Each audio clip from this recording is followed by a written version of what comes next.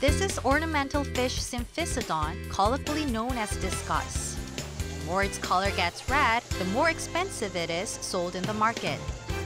If the fish is fed with feed containing an antioxidant called Astaxanthin, its color turns clearer and its survival rate gets higher. A team of South Korean researchers has developed an LED container system to mass-produce Astaxanthin.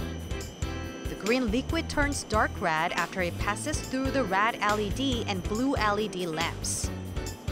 Because the color of phytoplankton living in the water has been changed. 처음에는 녹색 단계에서 세포의 양을 늘리게 되고 그 다음에 일정한 조건을 주게 되면 아스타잔틴을 생산하는 그런 기작을 발휘하게 돼서 빨간색 세포로 변하게 됩니다.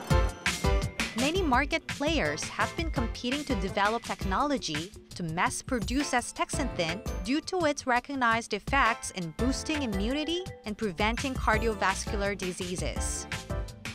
The research team claims that it has successfully cultured an indigenous seed Haematococcus using LED light that contains over 5% of astaxanthin, about twice as high as that contained in the cells of general domestic and foreign seed bacteria. The newly cultured seed bacteria will be distributed to domestic shrimp farms to help them produce healthier products. 색을 내기 위해서 합성된 아스타잔틴들을 주로 사용해서 새우들에게 공급을 하고 있어요.